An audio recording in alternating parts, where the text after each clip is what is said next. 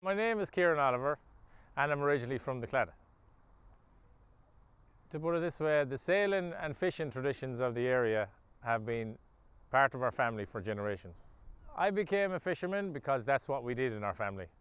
My father fished, my grandfather fished, his father before that and his father before that.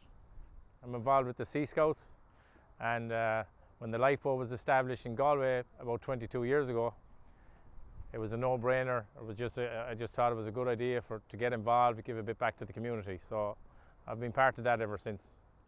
Well, the ocean is important because it's Ireland's biggest resource, and the way I see it, we're guardians of it. Like, we're there to protect it. Fish stocks are reducing, and we need to try and maintain them and try and sustain them, I suppose. As well as that, you have a huge opportunity to use the power of the ocean for create energy, create employment. My favourite part of working at sea is the freedom it gives you. You're out there in the wide open ocean, you can see the horizon, and it's freedom and it's peace and it's tranquil. I wouldn't leave the sea now for all the tea in China. So